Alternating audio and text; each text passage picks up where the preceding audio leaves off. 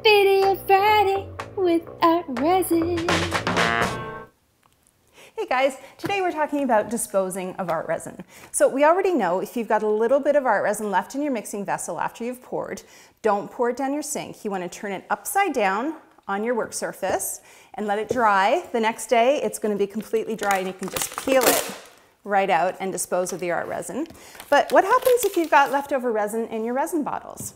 So you don't want to throw it out with liquid resin or liquid hardener. What you want to do is mix these together and let them cure and then throw them out. So the easiest way to do this is just to unscrew the caps and then let one pour into the other, mix them up, and they're going to cure together. And then the next day when they're hard, you can throw them away with the hardened cured resin.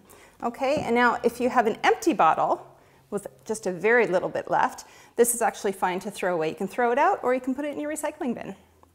There you go. That's your tip for today. Video Friday with ArtResin. Thank God that's over.